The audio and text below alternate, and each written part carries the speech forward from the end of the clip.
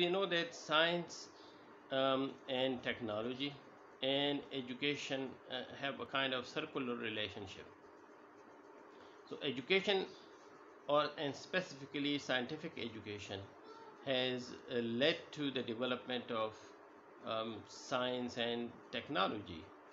But then, in return, science and technology have actually impacted the the concept, the philosophy of education, and the delivery of education, and the whole educational process.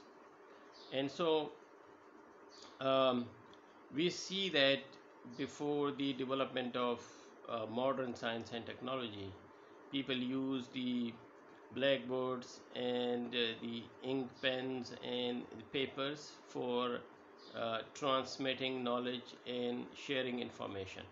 But with the development of technology, especially computer technology, and then the IT technology, it has actually totally changed the course and direction and mode of education.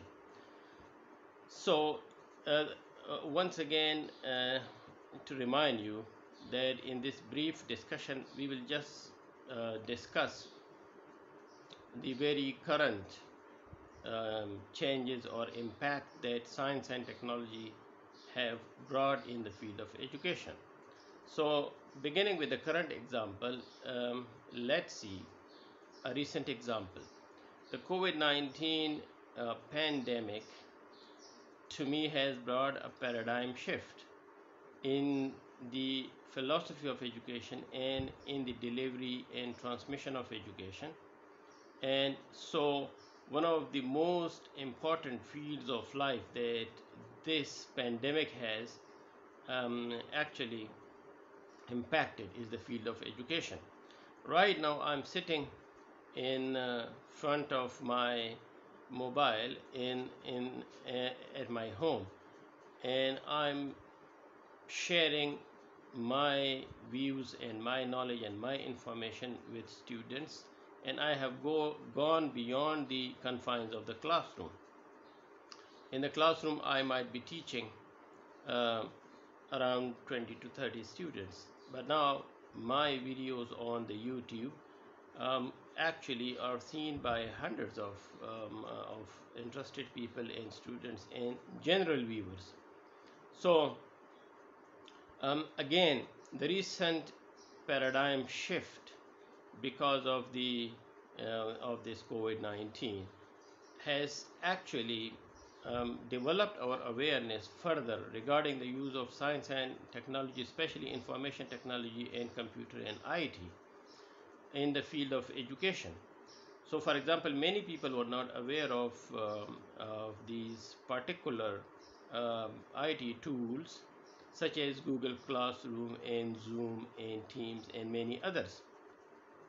And similarly, many even didn't reflect on the possible use of the already familiar social media applications such as WhatsApp and Skype for educational purposes. So many people use those apps for other purposes for communication, but specifically for educational purposes, this is a new uh, uh, way in which we are looking at these particular apps.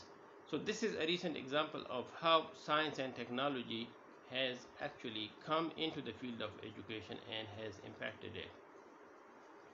Um, there are both sides of the coin in terms of the impact of science and technology on education. There are pros and there are cons. The pros actually is access. For example, now if you have an internet connection and a mobile or a laptop, you have access to all sources of knowledge and information from around the world. And you don't have to go to a physical library to read something or to watch something. You can just sit at your home and read things on your mobile in PDF form and in the form of ebooks and in the form of websites. And so it has actually added to access um, of people to the sources of knowledge. The second thing is convenience. Again, right now I'm sitting in front of my mobile, and I'm sitting in my room at my home, and I'm actually sitting in a very convenient environment, and I am sharing or discussing these things with my students and other people, and so it has brought me convenience. The next thing in which information technology, or generally technology, science and technology have impacted is flexibility. So there is flexibility for students and there is flexibility for teachers. Flexibility in terms of sources of knowledge, flexibility in terms of time, flexibility in terms of the ways in which you can communicate with your students or with your teachers or among teachers and among students. And then cost. In many cases, many students are not going to their schools and colleges, and so the extra cost in terms of transport. Similarly, many books are available in the e-form, and so you don't have to buy the books that are more costly, more expensive, the books in the physical form. And there are many other ways in which it has actually impacted the educational process positively in terms of reducing cost. And similarly, variety of approaches. So right now I can reach to my students through WhatsApp, I can reach to them through Facebook, I can reach to them through emails, and I can use more specialized forms of technology for the uh, transmission of knowledge and expertise, such as the Google Classroom or Teams or Zoom and so many others.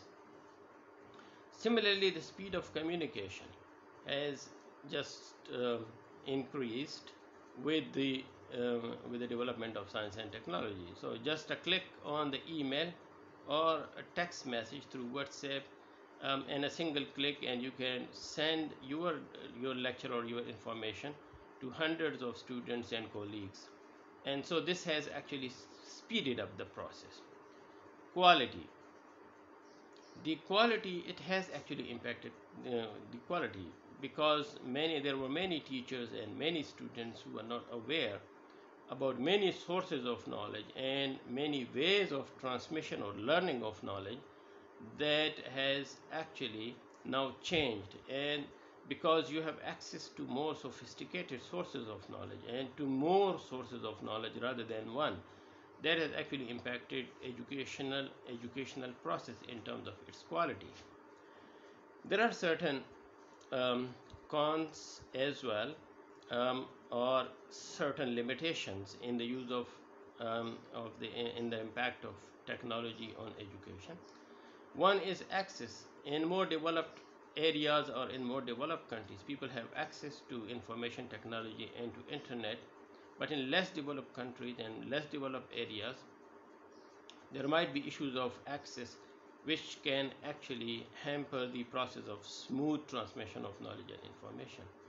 The second one is equity.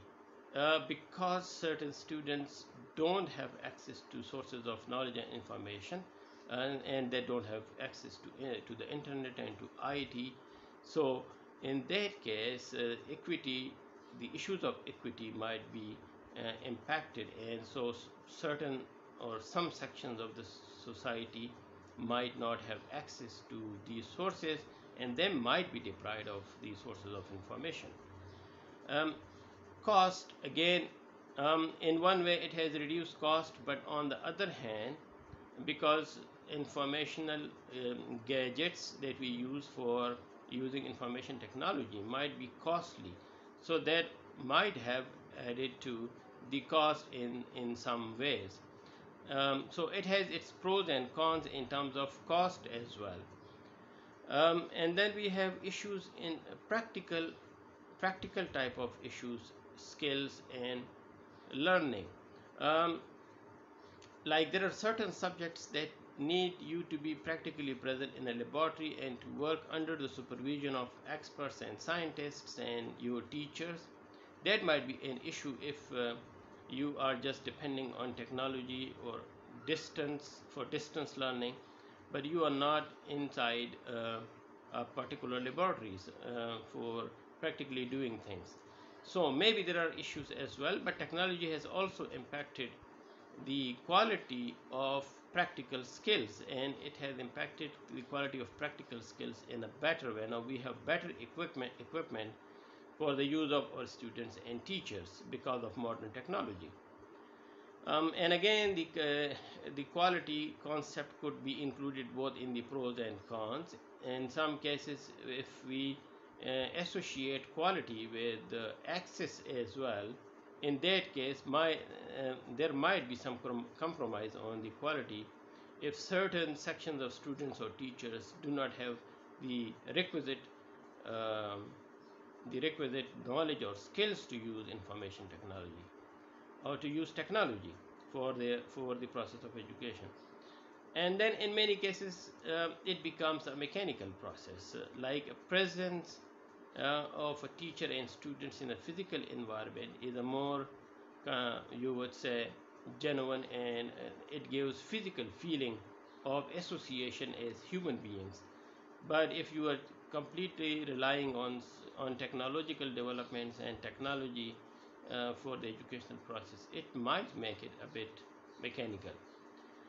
And physical and health impact, this could also be included in the cons, because if you are um, too much dependent on technology, it can, in many cases, students especially, become addicted to the use of modern gadgets of information technology, such as mobiles and laptops and playing games. And so they can become addicted and confined to closed spaces, such as to their rooms or to their homes.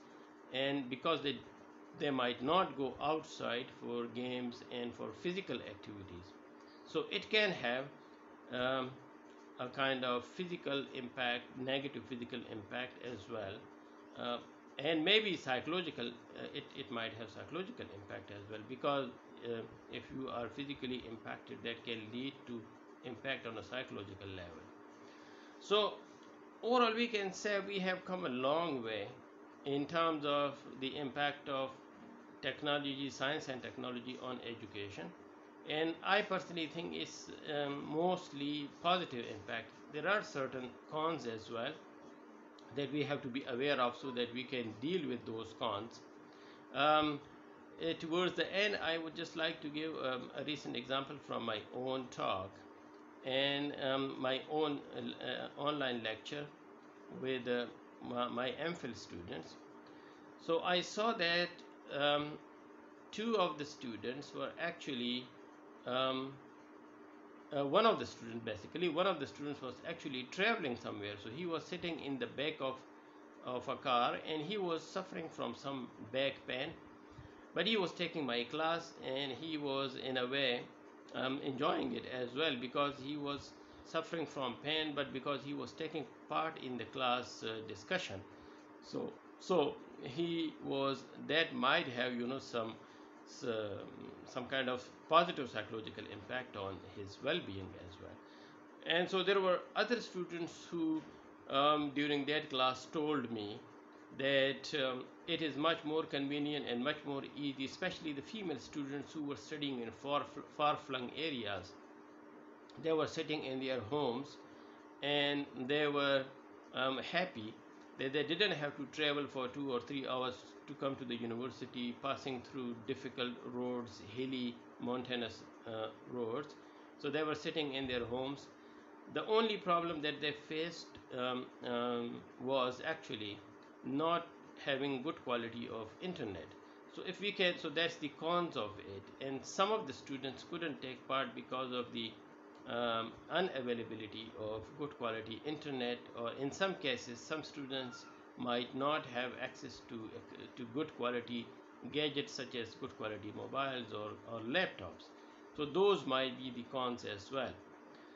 So to sum it up, this is quite an interesting issue, and as students you might think about, and as scholars as well, you might think about um, how to actually use the pros or the goods that technology bring into education, and how to avoid